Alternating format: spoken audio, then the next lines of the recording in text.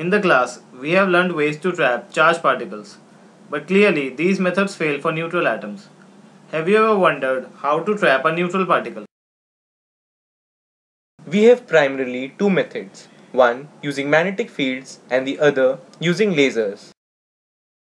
For the first method, the atom should have a small magnetic dipole moment and must be placed in a space-varying magnetic field.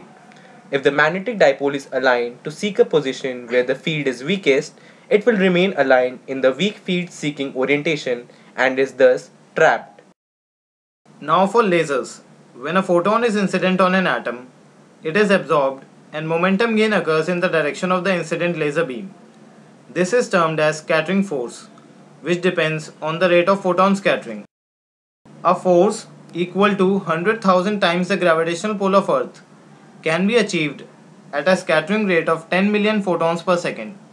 The researchers were confident of realizing the traps with this force.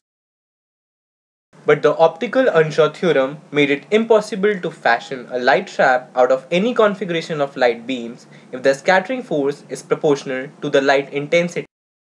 This problem has been resolved by the structures called optical molasses, where a space-varying magnetic field is applied along with the laser action in the three perpendicular directions.